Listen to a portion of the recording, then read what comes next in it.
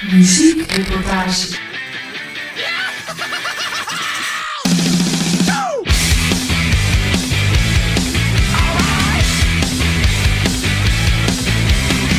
There's always something about you, always something wrong. Keep taking solos when it's not your song.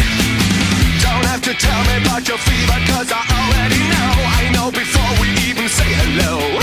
But now it's the real deal, no one's gonna pity you now. So come on, just let it in, let it out. Cry, baby, cry, I don't need to know why. So get out of my sight, let me get on with my cry, baby, cry, I don't need to know why. So get out of my sight and let me get on with my life. So what's the story today? Is it a broken nail? Or is it just your lack of sleep again? An ugly smile on your face, or just a bad hair day? Or did you drink your credit card? But now it's the real deal, no one's gonna pity you now. So come on, just let it in, let it out. Cry, baby, cry, I don't need to know why. So get out of my sight, let me get on with my cry, baby, cry, I don't need to know why. So get out of my sight. It's always one thing or the other, why should I even bother? Turn it the other way around, get your feet back on the ground. Just let me get on with my, just let me get on with my life. There's always something about you, always something wrong. You take it solos when it's not your song. Hello, my name is Lerrie. I'm gonna interview you for the show in Doornroosje. I have some questions. Your first one is, where does the name Royal Republic come from? The name Royal Republic? I don't know, Hannes. Where does the name Royal Republic come from? From it sounds like sick mind. A sick mind. Twisted Mind came up with that name. I don't know. We had this fantasy, like for the first show that we ever did, that we were gonna have a limo drive up and a red carpet on all the way up to the stage and stuff. But that didn't happen. It still hasn't happened. We were totally like into this whole VIP money thing because we didn't have any money. We still don't have any money. So I think we should probably change our name. we should change our name to like lousy creatures of shit. Okay. And you have a song on the first album, We Are the Royal, 21st Century Gentleman, and I like the song, but what is a 21st Century Gentleman? Can you describe it? A 21st century gentleman is actually the opposite of a real gentleman, like the old description of a gentleman, being nice, and it's basically a look inside, you know, a filthy, sick, twisted mind. Yeah, because guys lie, and whatever you think the guys aren't lying about, they're lying about. Like, that's the truth. So. Okay, I understand. Your second album, Save the Nation, is called. Was out in 2012. Can you describe what the title is about? Obviously, some kind of sick, twisted mind came up with that idea. I think we hear it in different ways. I hear Save the Nation as just I don't know. To me, it was just a title and you know a theme. It wasn't literally like political or anything like that. It was just, you know. And Hannes has another opinion, and I think Pat has another opinion. It's about, you know. But it's like we get this question quite a lot, and after a while you get like, yeah, what the fuck is the song about? You know, you start thinking. And I mean, if you dig really deep, you might say it's about, you know, setting yourself free from getting away from whatever it is you don't like, you don't want to do, sucky relationship, a job you don't want to have, or whatever. But like Adam said, it started out as, you know, it's just a cool song title, and works for the album title as well. So that's it. Put your mark right by my name. Rise to shine, rise to fame. You know I'm everywhere. Turn around, you know I'm there. Nobody can save the nation. Child cat, you like a patience. Child cat, you like a patience. But no one but me can save the nation. Child cat, your expectation. Child cat, your expectation. But no one but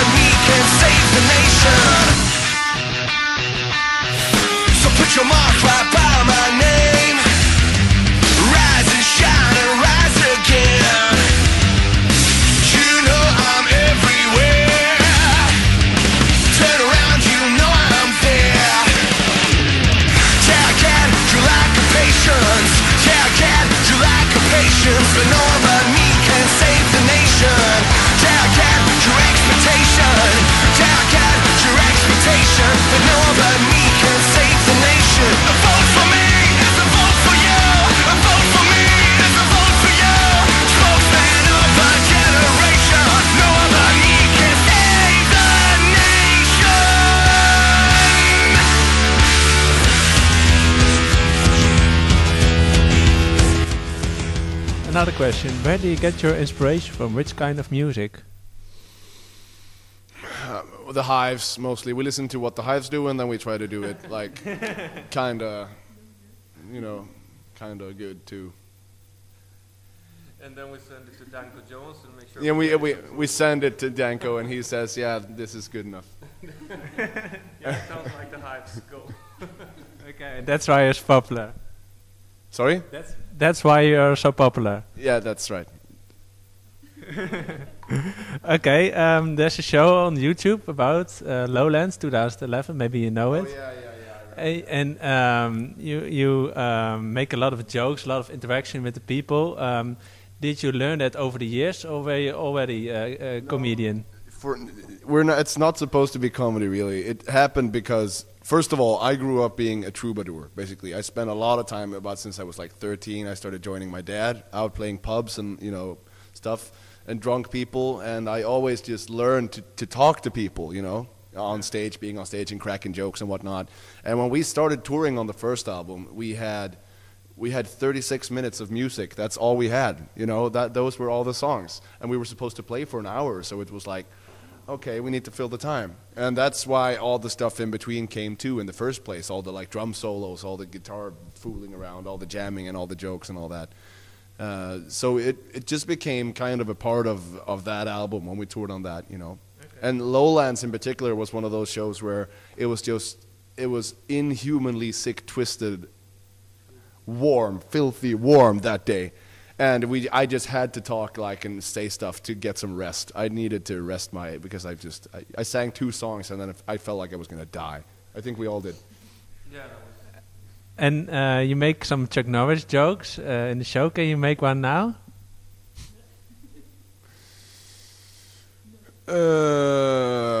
Someone I didn't pull already. Well, my favorite is the toilet paper one, but you don't like that very much, do you? It's too easy. It's like too... Well... What others do we have? We have the Mars. Yes, we do. We have the heart attack one. Uh-huh. We have the Virgin. Yes, that's a good one. Yeah. Virgin. Chuck Norris once went to the Virgin Islands. They are now called the Islands.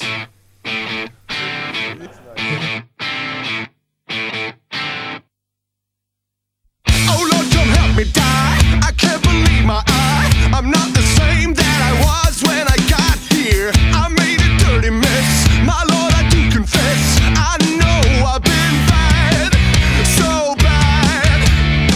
I'm not the only one. I'm not the bastard son. The other kids made me do things that I don't usually do. Misunderstood. I'm the plague of the neighborhood, and it feels so good, so good.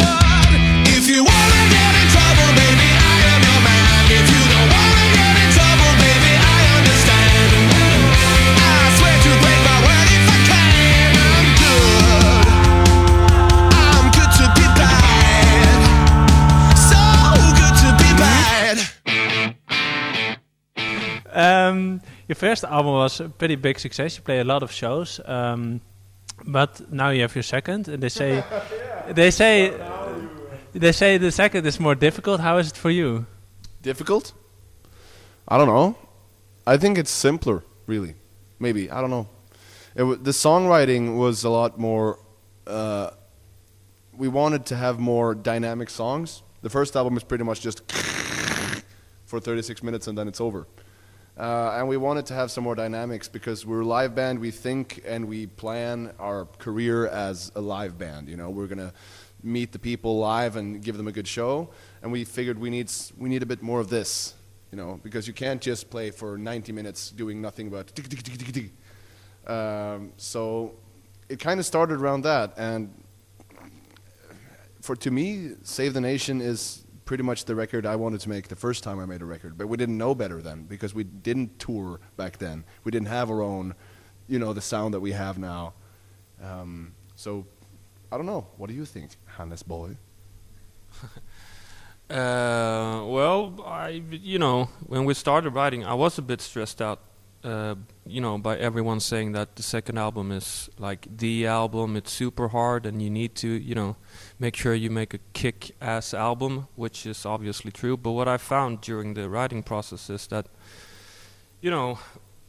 after all you can do is write the songs that you write and write the songs that come out and that you want to write. And then the rest is just up to, I don't know, destiny, I guess. Either people like it or not. We write the songs that we like, and we made an album that we love, and hopefully people like it.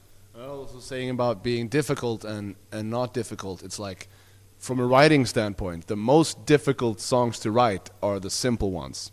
The simplest songs are the hardest to write, because you sit there and you feel like an idiot. You're like, duh, duh, duh, duh, duh, duh, duh. And it's just, this is too simple. I can't play this. I sound like a schoolboy. You know what I mean?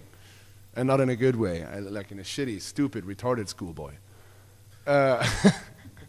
And anyway, that's the hardest thing. And we said that a million times when we were sitting down and riffing, and just like, oh, this is not cool enough. And but every song that is huge, that are hits, are the simplest ones. The ones that everybody can just sing on top of their head, like. Yeah.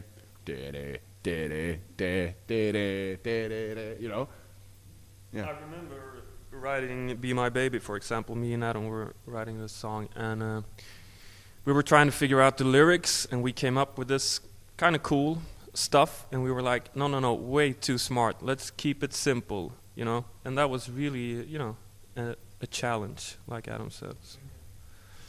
But usually, if you manage to write one of those super simple songs, it's usually the best ones. That's what I found anyway. And can you describe how your second album is received by the fans? Can we? Or is it too early for it? I don't know. I guess you should ask our fans about that. I mean, the only part I see is, this album took us to another level. We Are the Royal took us to one level, and then we gotten up one level, in different countries. But the only reaction I get is the feedback I get when we play live. People singing along with the songs, and people digging it out, and people, doing that. And also, I think that Save the Nation is a bit more of a grower. I think it to me and to most people I played it to, like that I trust and that I know, they said like, I heard it the first time and it was kind of, yeah, that's all right, or this song might not be, and then they listened to it again and again, and then it just got better and better. And I think it's a little bit more of a grower than We Are the Royal. We Are the Royal was more like straight in your face, cake, palm, If you listen to it, you like it immediately. Yeah. And Save the Nation is a bit more like real rock songs to me, and you need to listen to it a couple of more times. But when you do that, I found, and it was the same for me, really. When we recorded it and when we wrote it, it was like, it wasn't that immediate, holy shit. But we just, it's more rock songs this time. Okay, and my last question, you have a lot of tours, a lot of shows in the tour. Are you coming back for a festival maybe in Holland? I hope so. I don't know. I have my iPhone upstairs. Actually, I have my iPhone right here. But I don't know if I'm allowed to say anyway. I have no idea. We're doing a lot of festivals this summer. The year is basically planned out already. Everything's done, all the dates. So you never know. Stay tuned and check out our website, check out our Facebook, check out our Twitter. Buy merch, get the album, support, send money to account number. Yeah. Rock. Rock. Thanks for the interview.